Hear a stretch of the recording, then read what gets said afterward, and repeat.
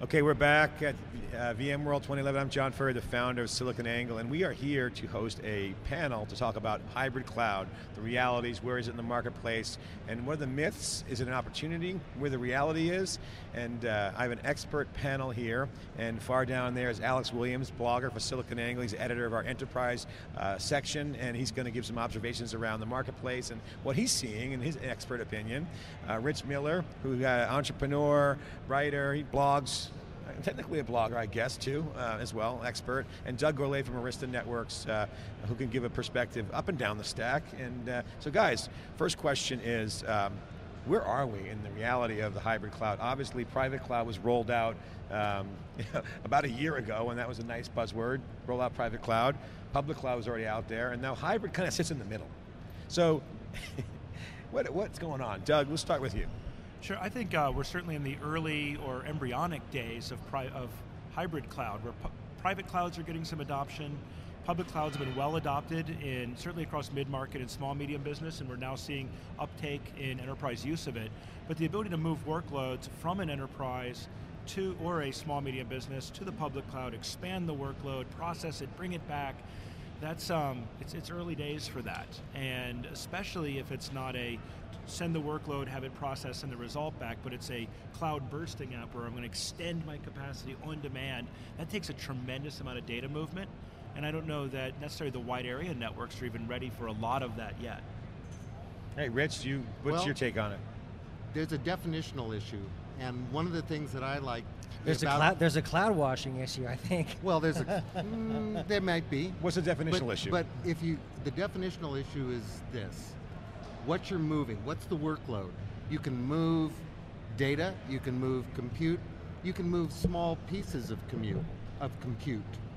If you segment your applications such that they move around a private or a public environment, that is a hybrid cloud, in my mind. If you lay out your data in a distributed cache, dynamic cache, across both private and public infrastructure, that's a hybrid cloud. It doesn't always have to be a matter of moving a VM, doesn't always have to be a matter of moving big data for it to be a hybrid cloud. Alex, you're out there scouring the landscape. What are you seeing? 'Cause you talk to startups, you also talk to some of the big companies. What are you hearing when you interview folks and you're reporting on this stuff? Well, I hear a lot of marketing talk. I talk to a lot of PR people, so that's just part of it. Okay, so just cut through it. What do you see? I mean, the more I look at it, and just the people who I talk to, I try to find a solid point where I can get some understanding, and increasingly, it for me is about the storage market and how really it's not a public cloud, it's not a private cloud, it's not a hybrid cloud. It's really about all the data being everywhere, and really, again, I think to your point about moving it around, but you got to store it somewhere, right? You got to have, you're going to keep it inside your own walls. You're going to keep it out, online, and it's those emerging technologies that are kind of playing in that space, like the clusters of the world, that I find most interesting. When we have this conversation. Companies get funded, they got to go into new markets, they got to have a little hype, so I can see the PR angle on that, but the question that we want to talk about now is, VMware is promoting this slogan that says, own your own private cloud. Do people really want to own their own cloud? Own their own cloud, not private cloud? Well, if own it means own it as in control it, project your control over it. If I have a reasonable amount that I literally bought and I own, but I can project or federate my control out into a public service or something that someone else is running for me, that's owning my cloud too. And I think there is where you're living. It's the projection of control, it's projection of not an ownership management. Like, and I bought the gear, because cloud is about variable, right? You talk about cloud bursting, it's more of like own I don't know It's what like it means. owning your destiny. Yeah. You say, Yeah. I own my own destiny. I don't go to Walmart or Costco and swipe my credit card to own my destiny. Yeah. Right? Exactly. I take ownership of where it's going. And I think what VMware is saying here is own your cloud strategy. Whether that is building it in-house, whether that's leveraging public clouds that are available, or whether it's trying to move workloads between them, move data between them. It's Right. ownership of your strategy and the execution of that strategy. And today I think the message is you have to have one. You have to own it. You need to develop your IT strategy for cloud. You need to start executing on it. That's what people need to do today. So we were on a panel last year, actually I don't think Alec was on, but you guys were on the panel last year, we talked about the cloud. What's changed this year from last year? Obviously, and Alex, the question to you, since you weren't on the panel last year, is there more marketing hype this year? So the question for you two guys is, what's changed this year from last year at VMworld? And Alex, for you, when you get to the question, is there more marketing hype this year than last year? Yeah, I went to VMworld last year, and we were just starting to see the emergence of service providers, and they were asking questions about VMware's cloud strategy, and now we have a number of service providers who have signed on to provide that, that global fabric, so to speak. So we're seeing the emergence of service providers providing that capability to extend data outside of your data center, into a service provider environment. I think that's probably one of the most significant aspects of it. But in the background, we have all the other issues, that affect this story. Tablets, smartphones, and the ability to provision, your own storage through a service such as Dropbox. And again, I think that storage question is one that you can always come back to, and I think that's really become the hot topic right now that we see this year at VMworld. And last year, really wasn't. It was an issue, but it wasn't what it is like it is today. Rich, Doug, changes from last year, this year, your observations? Two things that are really obvious to me this year: storage virtualization and the whole attention to storage, the incorporation of SSD into everybody's plans and everybody's fabric. The other thing that is clearly becoming an issue is the federation of management across multiple clouds or multiple instances. Those are two things I'm seeing, not just marketing hype, people are showing it up, and that's showing product and land. showing real product, and people are buying it as service. And isn't that testament to the service providers becoming? Absolutely. Well, Terramark was bought by last year. Service providers are definitely stepping up to it, but the product industry is fueling this whole thing. So it's not one or the other. It's right. It's, so it's both. people are delivering product. What you're saying Absolutely. is people are delivering product. and they're buying, and customers are buying product. Doug, what's your take on this? I'd probably, I'm definitely going to agree with Rich on this, but probably to be a shade trite, it's, I feel like I'm in Seattle, because everywhere I look, all I see is cloud. Every vendor here has cloud so many times in their literature, signage, and everything. I'm like, to your point of cloud washing, Alex, it's overcast in here today. Yeah, I'm actually writing a post right now about touching on this, where it's like, all the marketing we're seeing is about cloud. Is it marketing if you're flogging a concept to death? Yeah, the horse is being flogged. It may not be dead yet, but so why don't we just end that right now? SiliconAngle is introducing a cloud service today at VMworld. So I mean, with a Hadoop cluster as well. So let's get let's talk about some of the trends that are getting a lot of action. Talk about proof points. That was our theme last year. This year's about delivery. People want real solutions. I wrote a post about calling out OpenStack, saying, is OpenStack going too slow, and do customers want solutions faster? So on delivering product, what are the key things you guys are seeing in terms of buying beyond like the test and dev and DevOps stuff? Doug, what are you seeing that are being bought? Well, I'll probably start with, I'm seeing from the service provider market a significant investment today in all the carriers and hosting providers wanting to build their own public cloud offers. A lot of people started with some of the CAN solutions that took enterprise technology and sort of cloud washed it and put lipstick on the pig, rebranded it, called it a cloud. And what they're finding is they actually can't make money. Because when you're paying all the overage taxes for all the enterprise technology repurposed as a cloud, you're kind of at your wit's end. You can't make money doing it. And so what we've seen happen is our customers say, how do I build a public cloud for profit? How do I understand the economics of it? And in that model, it's build a public cloud designed to enable a price point that lets them compete with the Amazons of the world for the small, medium business market, who are the primary early adopters of the cloud technologies today. And that type of laser focus from suppliers on building things that are open, based on open source, based on commodity hardware, designed to enable automation, so you can have the economics of scale of a Google, grow as fast as a Facebook, and have the type of HR low-cost operations we're seeing produced with Windows Azure, while competing with the 4-month release and DevOps cycle of an Amazon. Who's doing that? Is there any examples you can point to? I mean, is that happening, or is that some companies? Ones that are like trying to build that infrastructure, so the commodity infrastructure. What does that do with the price point? Because what he's saying. Well, is I would put a company like Cloud Scaling in that category, that are like Randy Bias and what he's developing. For instance, what he did for Korea, what he and I think George Riley did with Korea Telecom. That's exactly the case study I was going to use. KT is a great example of of a telecommunications company that reinvented itself, and is basically did that to help kind of foster an entrepreneurial community in Korea by providing that service that is similar to what developers can get from Amazon Web Services.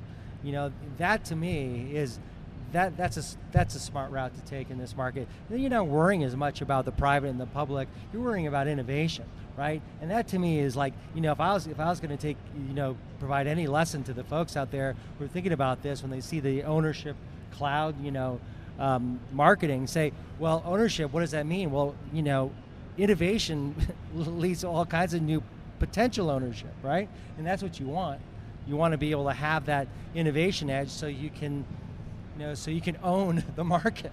And if you want a customer who's owned the cloud and done it in a hybrid fashion, a year ago, Netflix wasn't doing what it is today, which has taken their entire in-house, on-premise, Oracle-based infrastructure, built in parallel on Amazon, the complete replica of that, and moved everything off into the cloud except that stuff that they absolutely must have in-house. And there is a hybrid. They have owned it, they control it, they manage it to a fine fairly well. And if it fails in any part, they have a place where they can fail over to it. That's owning your cloud, that's hybrid, that's a customer. Is that the exception or the norm in the future? I mean, in that the makes future, sense. I mean, in the future, I think for they're Netflix, class, they're huge. For a class of service provider that's delivering content, which, look how much they deliver, that's managing content on behalf of other people, like the photo companies, I think that will be the norm. Yeah. And I think it will be increasingly what you see as the way people build. Yeah, and I think it's going to be a cost. I think it's going to be a cost factor. People are just going to look at the prices. Plus the